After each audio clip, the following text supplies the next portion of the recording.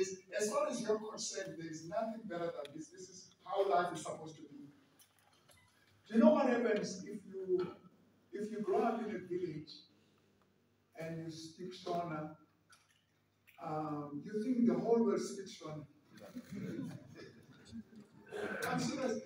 Especially if they look like you. I mean, if they are white, then you can understand where they don't speak another language. But if you are an African and you speak Shona, and every African you know, everyone you know in your village speaks Shona.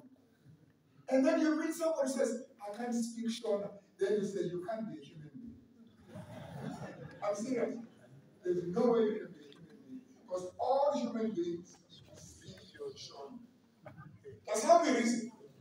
Now, see, that's why we have the Bible. So that even those comfortable aspects in our cultures can be critiqued and challenged. Not by another culture, but by the Bible, by the Word of God. So we're not using culture to critique your culture. Say, no, we should all be like, Africans must be Western, we should all be like Europeans or whatever. No, that's not the point. The concept of marriage in the Bible. So what we are doing here really is back to the Bible. Because we suffer the wrongs we suffer because at times, in most cases, we have moved away from God's design and God's idea for marriage. All right, so we can agree on these following points that the foundation for marriage in the Bible is found in the story of creation. That's why, as Athens, the doctrine of creation is very important. It speaks to the whole idea of self. It speaks to the idea of marriage. If we say we were not created as evolution, it also distorts our understanding of marriage. The more we believe in the creation, then we know that marriage was also divinely instituted. Foundation of marriage in the Bible is found in the story of creation, in particular in the story of Adam and Eve. So marriage exists because God designed it and instituted it in the Garden of Eden. So Adam and Eve did not invent or discover marriage. You know, it is God who brings Adam and Eve together. It was not Adam who went to God and says, I found a woman as I was walking in the Garden of Eden. Can you marry us? So that God now is also surprised. And oh, there was a woman here, you know. Yeah, I found her. Can you do something? It was God who saw Adam and said, it is not good for men to be alone. And God, not Adam, there was no request. There was no service request. There was no request from Adam that can you organize something for me? I'm struggling, I'm alone. It was God. Adam did not even know that there could be something like a woman. It was God's idea. And now people find each other, they run away from God. I mean, the very same Adam, you know the story. When Eve ate of the tree, from the tree, that forbidden tree, Adam looked at Eve and says, no way, there's no way I'm going to live without this woman, I'm going to eat off. But if God to organize this woman for you, you think that was the last woman God would have organized for you? And so the whole concept of marriage in the Bible is God's idea, including sex. Did I say that? We did not invent sex. Sex was invented by God. I know whenever we use the word sex, ooh, pastor, switch off the lights. You can't talk about sex. I mean, nothing is for, it's private. Maybe. I'm not saying it's not, but it was invented by who? It's God's idea. Don't take sex and run with sex and leave God behind. It comes from God. If you think it's wonderful, then imagine how wonderful God is.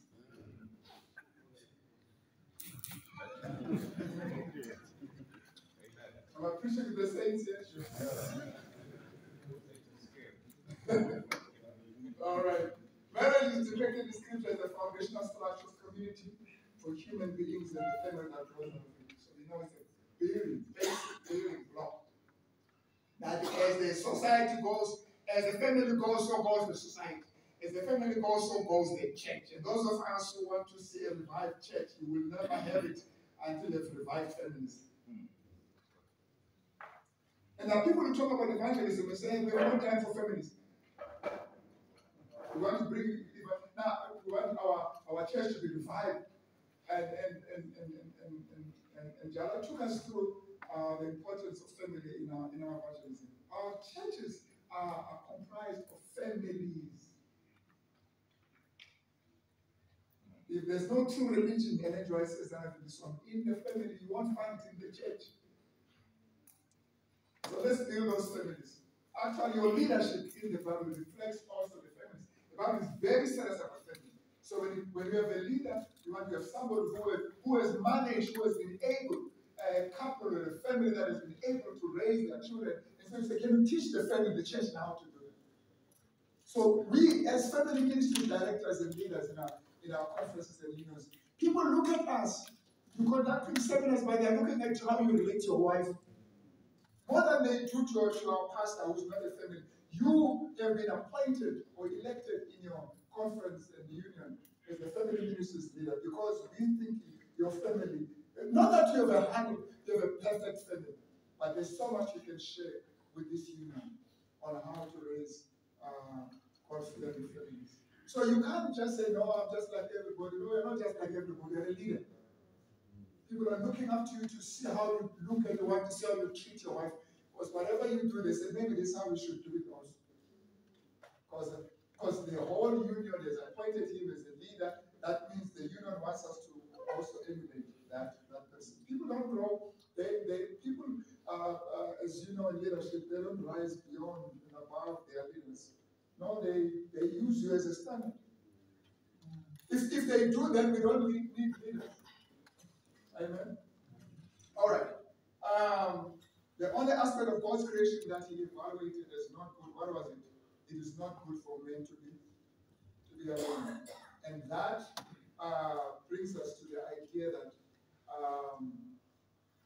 when God gifted humankind with marriage, he was trying to emphasize the importance of relationship. Now remember, Adam had a relationship with God. That's why the exact word is not just loneliness, it's aloneness. It's alone. Loneliness is a psychological issue. He was alone. There was no one like him. There was no one he could converse with.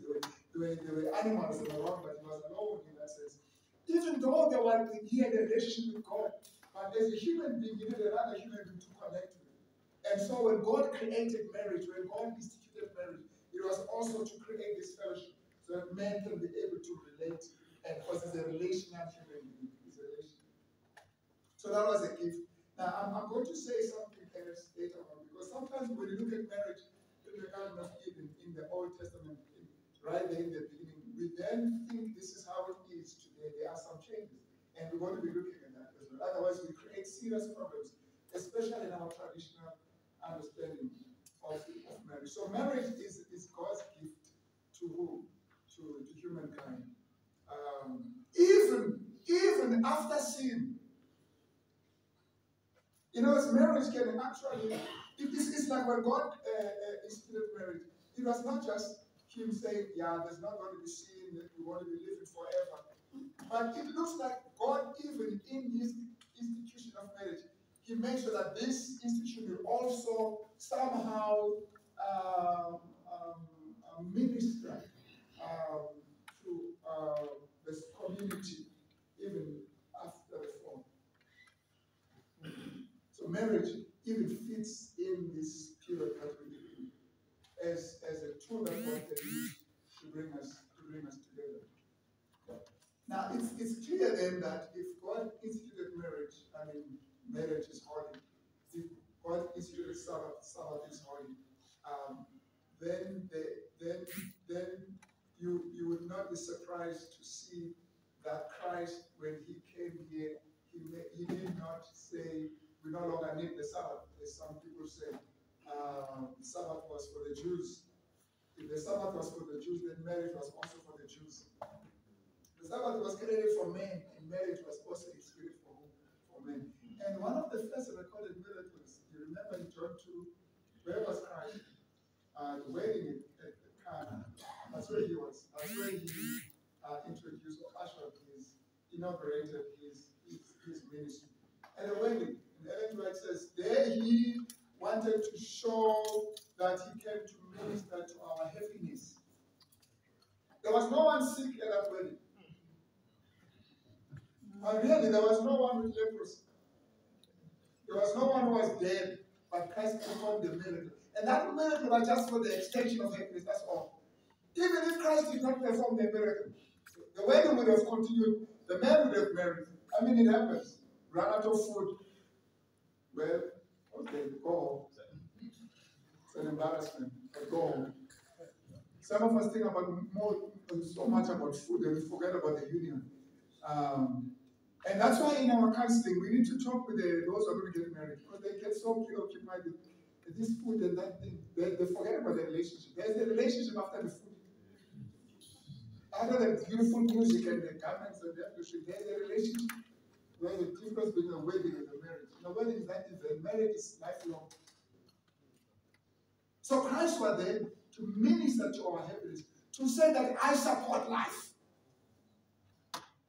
Because when there's marriage, then you think of children, you think of families coming together. And Christ was there, and he was there to perform that miracle. What was the last miracle that Christ performed again? Can you remember? The first one was at a wedding. What was the last one? This is also recorded in the book of John. And after that miracle, he didn't perform any miracle. Yes. The raising of Lazarus from the dead. Yeah, you see, that was the last one. He was not attending a funeral. He was bringing an end to a funeral. Then after that, it was going to be very difficult for him to submit. Then now they really wanted to kill him. So at first we see him at the wedding there, at the marriage wedding at Cana, making sure that just to let us know that he is for life. And at the end of his ministry, what does he do? He brings life. Amen?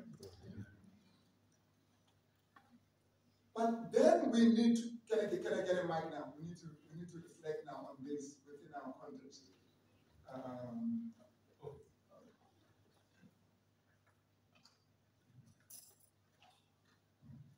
All right. You know what's the problem? You know what can be a challenge with this? Then, because God instituted marriage, because marriage is so important. Traditional, in our cultures, marriage is very important. Am I right? Yes. It is very important. In some cultures, maybe you could reflect one or two if you could do that. What happens when a person was supposed to have married and he dies and unmarried? Do you have any rituals that are performed in your, I'm not saying by you, but where you come from, traditionally? Are there rituals that are performed before one is buried if he died not married? Can you just tell me can you just share one or two? Yes, sir. Can you give him the mic? We're bringing this thing closer. Because this is where the challenge is going to be. So because marriage is so important, then we look at those who are not married as if there's something wrong with them. So let's look at that. Let's bring a balance in. Yes, sir. When you die, when you are not married, when you are being buried, you put your both hands between your legs. I'm not laughing.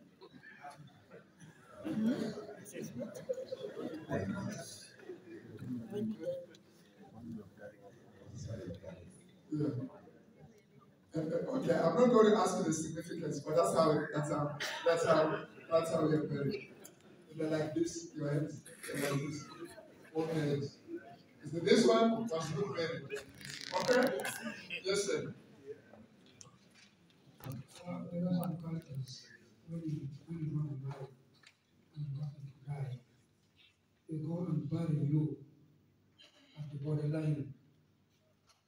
Not just in the compound, just bury you at the boundary of the gardens. I don't know how we call it. Yeah, because you're not married, you're worthless.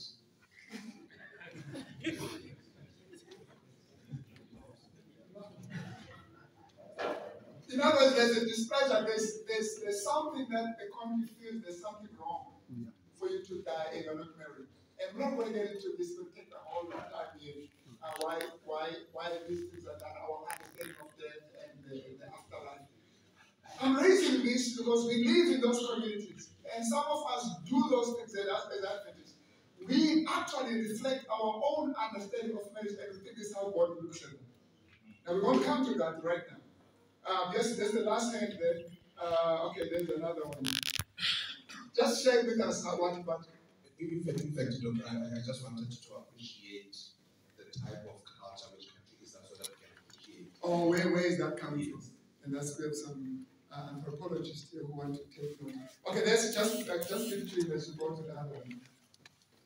Just indicate when you say culture, then we can say when we go home, you know, there's a culture in this place. This is what they do yesterday.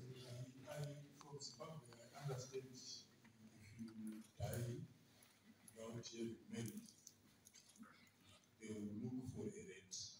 A what? A rent. Okay. And tie it.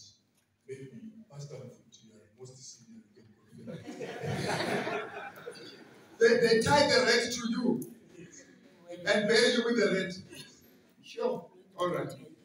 Here's another one. And that's from Zimbabwe. And we're going to have another one from Rwanda. Thank you. From South Sudan. South Sudan. This is how what happens in South Sudan. We have some major tribes. When you die and you are not married, of course you will be married. But you will be married a lady, and your brother will be responsible. And that woman, you will produce the children in the name of the deceased.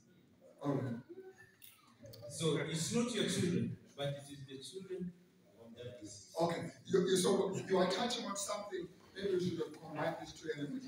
You're not only touching on marriage, you're also talking about children. That not only should you get married, but you must have children. Correct. This is very important. Now, you know what the Bible says? Okay? Now we're going to bring a balance here. That you must get married. You must have children. Already you can see pressure now. There's pressure to the one who's not married to the extent that you can marry anyone just to get married. Because remember, the issue is not who have you married, but you must get married. Number two, you must have children. All right, Mama here. And then we're going to, but you get the idea. And then let's just challenge that so that when we leave here, we can say, this is how the Bible looks at marriage. I'm coming from Rwanda. Rwanda, yes. In our culture, they say that when you are not married and you die, they bury you in a charcoal. They put it. Wait. Yeah. That's what they say. A charcoal. A charcoal. A charcoal. Yes. What is a charcoal? You know the what? Oh, the fire, the bed. Okay. Yeah, the corn. Okay. They put it in your case, then they bury you. I have never experienced it, but God is good. I'm married. That's what they say. But even if you are not married. All right, thank you very much. Here's a challenge with us. If we are not careful as a church, we will create a situation where we say, if you are not married, there's something wrong with you. Today, for Adam and Eve, that marriage was so important because we wouldn't be here, all right? There was no way Adam would say, nah, I choose not to get married. I mean, this thing is for you to get married. You must get married. Adam and Eve, you must get married. And not only that, and do what? Multiply. So this is compulsory. Because that's how we're going to fill up the earth. So if they don't do that, they will be disobeying God. But the problem is to move from there and then run in all the way and go through the New Testament and come to us and say, and that's the case also for you. It's not. The whole world is full of people now. We never need your children. To a point where the whole world will come to an end if you don't have your children. Marriage is a choice. How do we know that? How do we know that marriage today, in the New Testament, marriage is presented not as a must? How do we know that? Now, if you, do you know what's going to happen? If you keep entertaining these ideas about marriage, you're going to have a problem with Jesus Christ. And some people know what they say in the church. Don't talk to me about Christ. That man was never married. Yes. Some are actually trying to organize a wife for Jesus Christ. They must have made a wife somewhere. Others, how do you present a man who died on the cross and he had no wife? But besides Jesus, what else can we learn in the New Testament about marriage? One example can bring. Paul actually relativizes his marriage. He says, if it were for me, I would say don't get married, but because of other issues that you are facing, it's okay. So that's, all he said is you don't have, it's not a must. Now we need to say that, because if we don't say that, our children will think that if I'm 32 and I'm not married, there's something wrong with me. And I must marry, even if it means marrying someone who's not an Adventist, who's not a Christian, who does not believe in God, as long as I get married. Actually, we put pressure on those kids. You must marry because you are ashamed to the family by not getting married. And that's not right. It is not right. And you can't run and quote Adam and Eve. This is not Adam. This is not Eve. Why don't you quote Christ? Why don't you quote Paul? Why don't you quote many others?